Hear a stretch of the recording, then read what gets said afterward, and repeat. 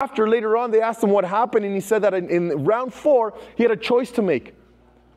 In round 4, when he was laying on his back, he had a choice to make. Choice number 1 is die with mom, meaning his career, or he can stand up and live for mom. Ladies and gentlemen, you have that exact same option in high school, and all of you have 4 rounds, and that's grade 9, grade 10, grade 11, and grade 12.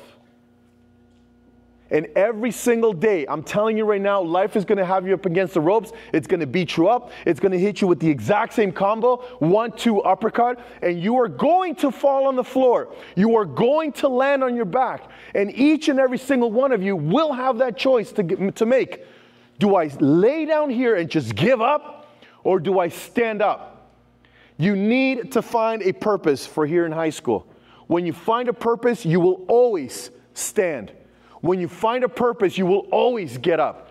And it doesn't matter how hard life hits you, you will always stand up. Does that make sense?